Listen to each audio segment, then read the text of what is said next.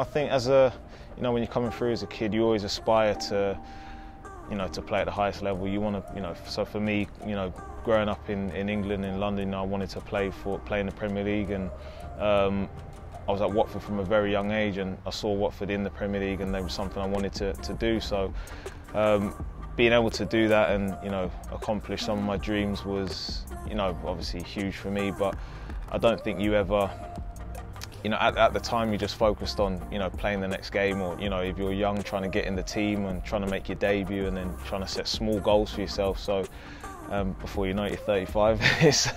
It feels like it's those years have gone by so quickly.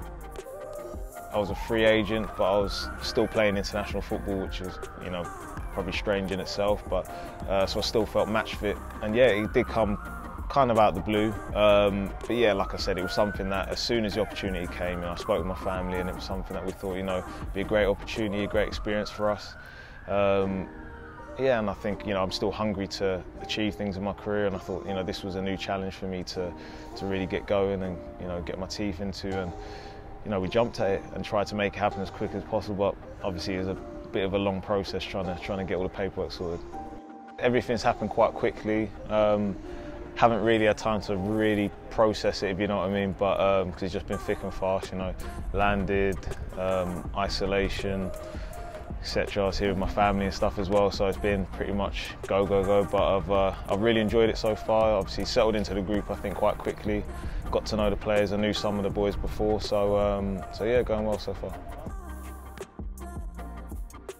Well, I think I brought the weather from London with me anyways. It was rain most of the days, but yeah, listen, the people for me is what stood out. Everyone at the club's been brilliant with me.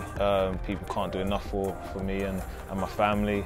But just the general people around as well. It's when you go from like the hustle and bustle of London, everyone tends to not have time for each other. But over here, I've noticed that everyone's got time for each other, and very, very nice people, and that's got the great makings of a great city, I think.